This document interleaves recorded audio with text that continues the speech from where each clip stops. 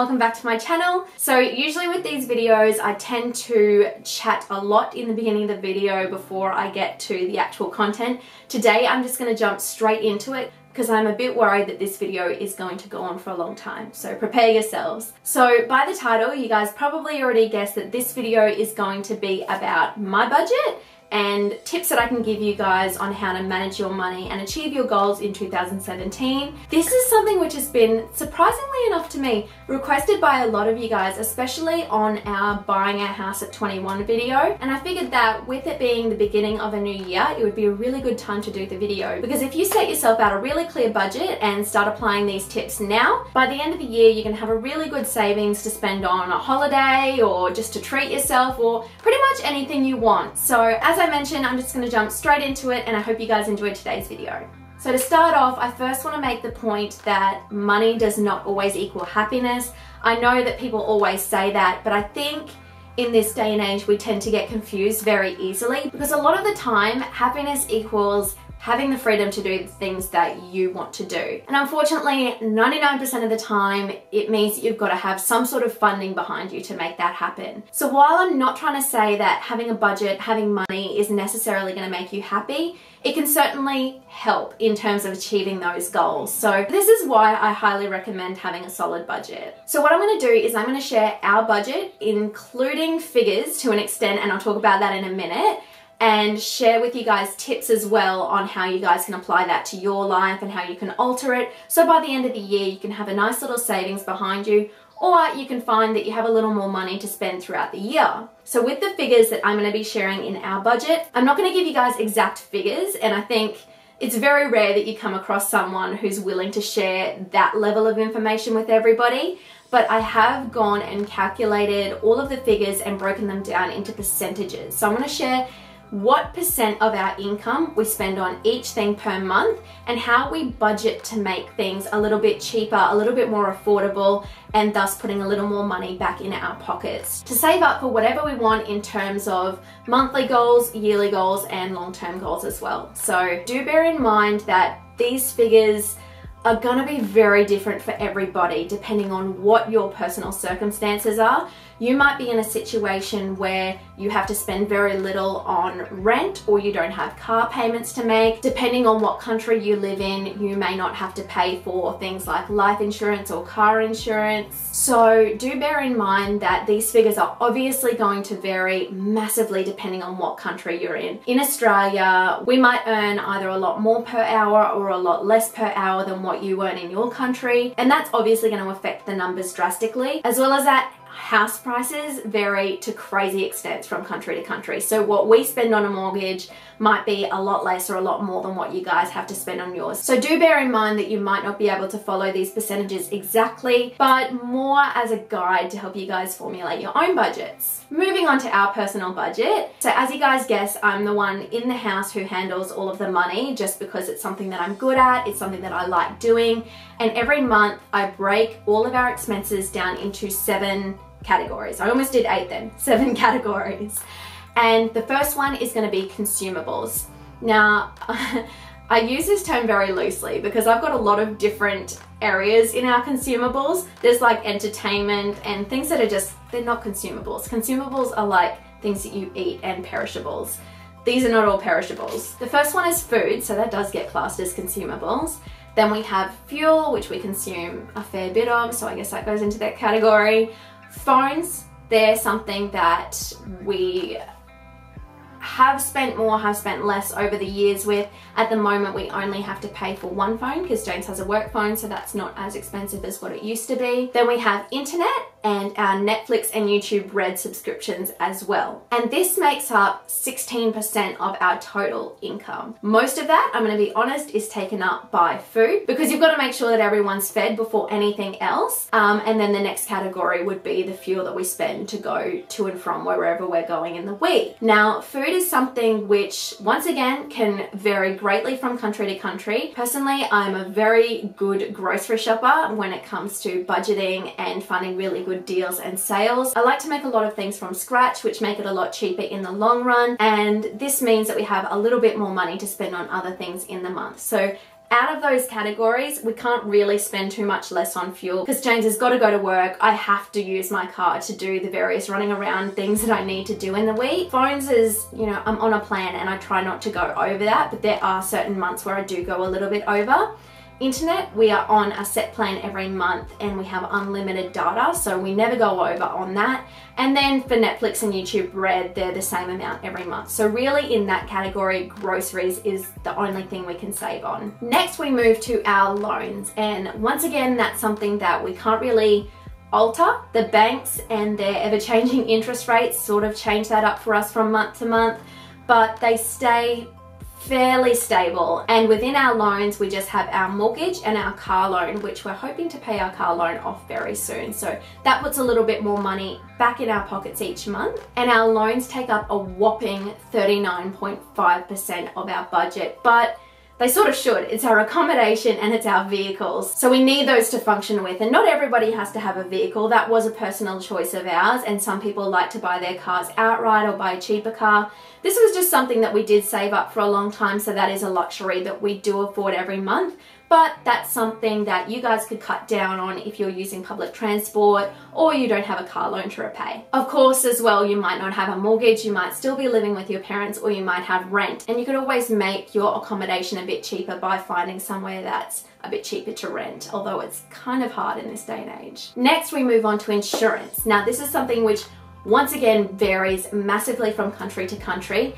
In Australia, we do have kind of like a health insurance. We have Medicare, and everyone in Australia has Medicare. So whenever we go to the doctor, whenever we go to the hospital, whatever, it is free. However, some people do choose to have private health insurance, and that just entitles you to have basically a better room if you do need to go to the hospital for whatever reason, or if you're going to be on a waiting list for like an optional surgery like having tonsils removed or grommets fitted, then you're just going to be on a waiting list if you choose to go through the public healthcare system. However, if you're on private health insurance, which you pay a monthly fee for, then you can generally book those procedures straight away. Now, we don't actually have private health insurance. It's something that we do want to sign up to in terms of just the dental coverage alone, because the amount that we're going to spend on dental out of our pockets for 3 kids is going to be massive over the years. I just know it. So it'll be worth having private health insurance for us for that.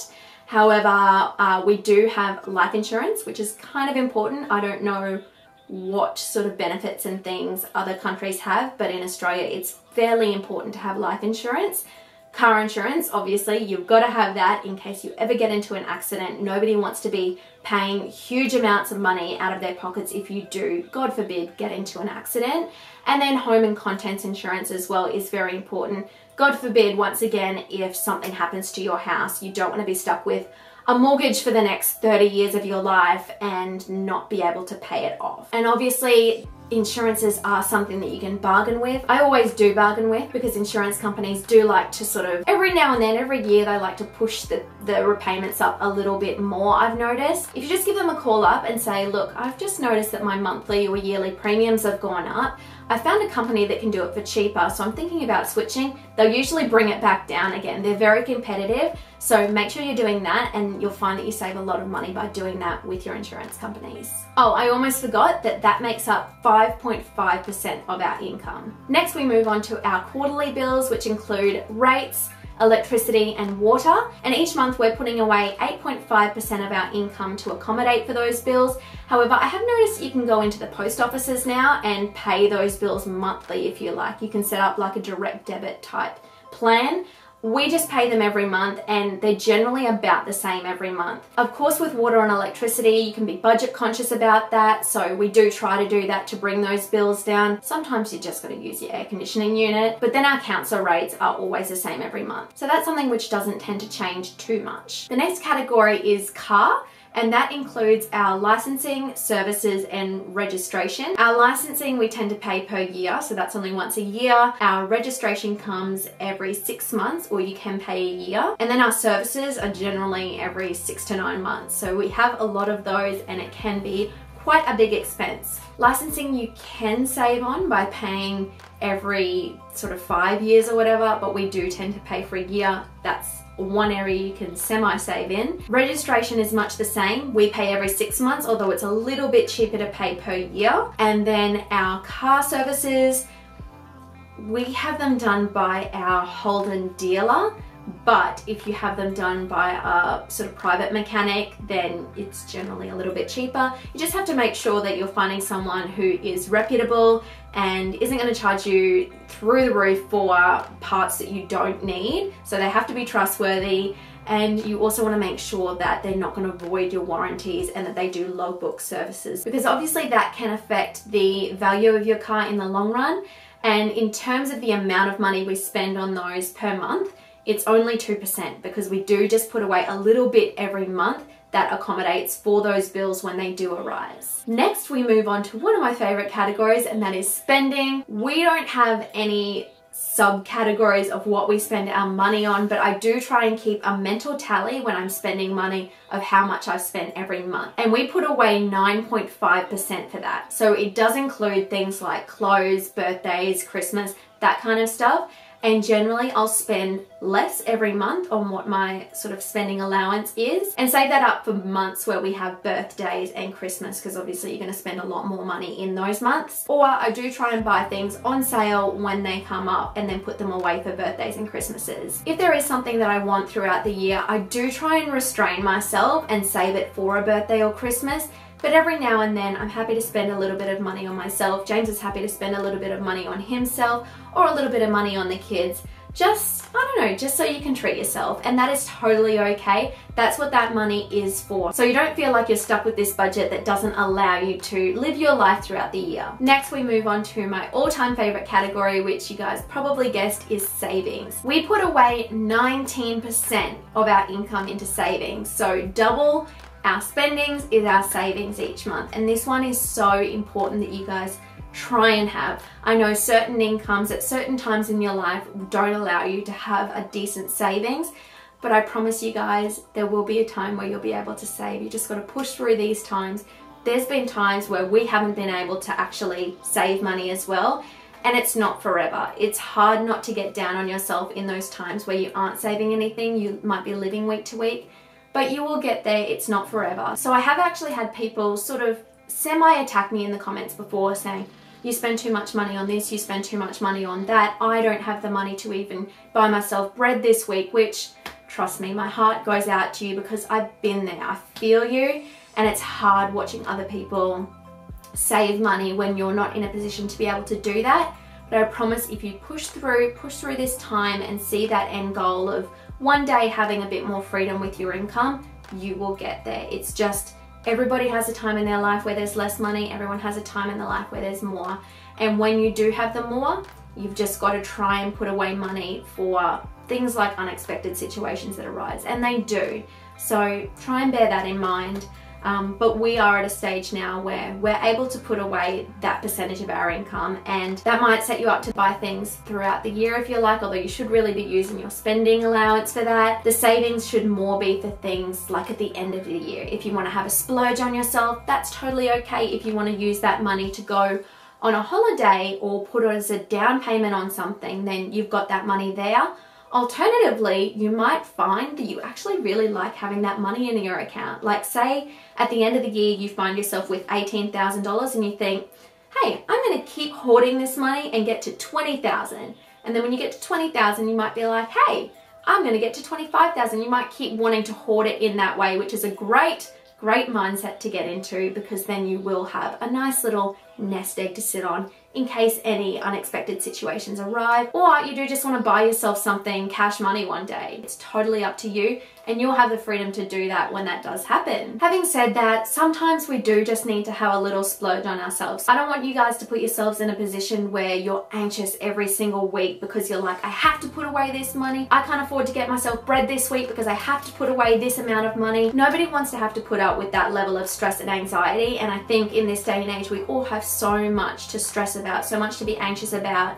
You know, if you can afford to spend a little bit more money on yourself and it makes you feel like you're doing something for you, it makes you feel more complete, then by all means go ahead and do it. This is just a guide that I've used to try and put away money that we've used to achieve our goals, and it's worked really well for us. So I thought I would share it with you guys, and as always, I want to hear you guys' tips. You know, if you want to break your income down into percentages and share it down below, that would be a massive help. And even where you're from and how that differs from country to country, because Lord knows someone from your country who isn't really vibing with what I'm saying might come along, see what you've got to say and think, hey, I can apply that to my life. That is a realistic budget for me. Or if you just need any kind of advice, feel free to put your questions down below. I'll do my best to get back to you guys. And if you feel like you've done really well with your money, have a little read of the comments and see if there's anyone you might be able to pass your knowledge and information along to.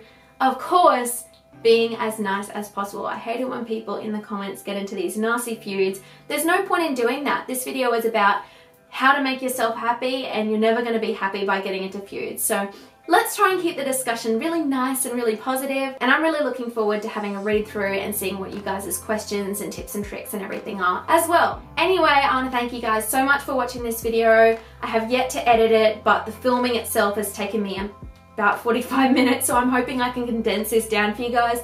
I don't know if anyone could sit through 45 minutes of me chatting on about money. If you do like these videos, make sure to give them a thumbs up and hit subscribe. I've been told that YouTube's getting a little bit better with their notifications and putting videos back in subscription boxes at the moment.